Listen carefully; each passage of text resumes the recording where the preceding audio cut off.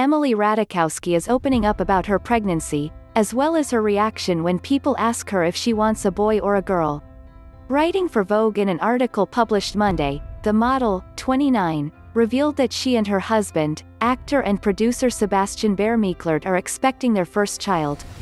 In the piece, Ratajkowski opens up about why she and her husband declined to answer questions about their child's gender. "We like to respond that we won't know the gender until our child is 18 and that they'll let us know then," she writes. Everyone laughs at this. There is a truth to our line, though, one that hints at possibilities that are much more complex than whatever genitalia our child might be born with. The truth that we ultimately have no idea who, rather than what, is growing inside my belly. The model adds that she hopes to raise her child with as few gender stereotypes as possible. "But no matter how progressive I may hope to be, I understand the desire to know the gender of our fetus," she continues. "It feels like the first real opportunity to glimpse who they might be." Though Ratajkowski says her child's gender is not important to her, she admits that, in the past, she almost automatically imagined herself having a daughter. But the model says raising a girl comes with a unique set of challenges, noting her own body image struggles growing up. "I still fight subconscious and internalized misogyny on a regular basis, catching myself as I measure the width of my hips against another woman's," she writes. "Who is to say I'd be able to protect my daughter from it?"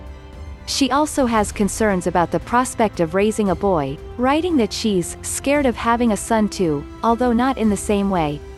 "I've known far too many white men who move through the world unaware of their privilege, and I've been traumatized by many of my experiences with them," she writes. It's shocking to realize how early young boys gain a sense of entitlement, to girls' bodies and to the world in general.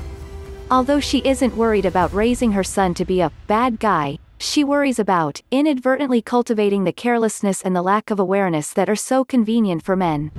Emily Ratajkowski shoots down pregnancy rumors at "I Feel Pretty" premiere. "It feels much more daunting to create an understanding of privilege in a child than to teach simple black and white morality," she adds.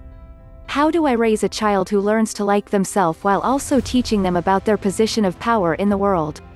Despite her concerns, Ratajkowski says she doesn't blame anyone for wanting to know her child's sex. "But I don't like that we force gender-based preconceptions onto people, let alone babies," she writes. "I want to be a parent who allows my child to show themselves to me."